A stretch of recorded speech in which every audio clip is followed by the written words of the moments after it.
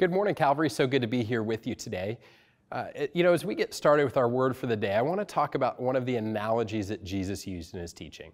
See, when you look at the teaching of Jesus, so often it was filled with analogies and parables, and this was almost always done to help clarify his point and help connect it to us. And we're going to be looking at one of my favorite analogies that he uses in Matthew chapter 5, starting verse 13. It says this. It says, "You are the salt of the earth, but if salt has lost its taste, how shall its saltiness be restored?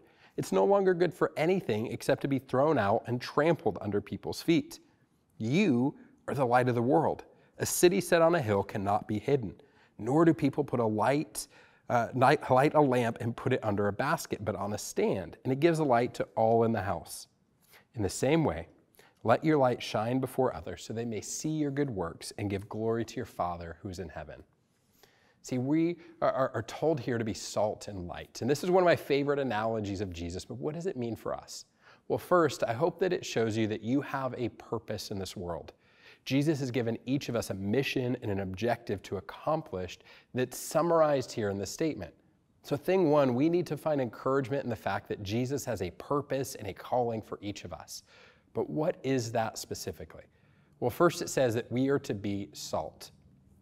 I don't know what your relationship is with table salt, but even if you have health reasons why you stay away from it, I think we can all agree that at some level, salt exists to help food taste better. While in some points of history it had other purposes, a universal purpose today is to make things taste better, to add to the quality and enjoyment of a meal. And the comparison there is that we as followers of Jesus should have that same effect on the world around us. We should add to the quality and enjoyment of the world for the people that we encounter. Second, it says that we are to be the light of the world. And I won't rant too much on lighting here because if you know me, you know this is near and dear to my heart. But hear this. Light brings direction. It brings clarity.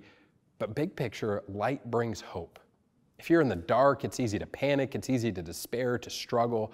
But light brings hope, knowing that everything's going to be okay, that there's a direction forward. And as followers of Jesus, that's the purpose we have for those around us, to bring hope to them.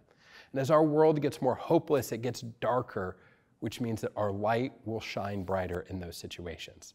So today, let me ask you, are you making the world a better place to live for those around you? Are you bringing joy and peace to your family, your friends, your coworkers?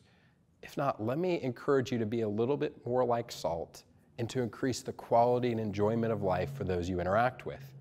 Second, are you bringing the hope of Jesus into your context? The world is longing for hope, for good news right now. And as followers of Jesus, we have the ultimate source of hope.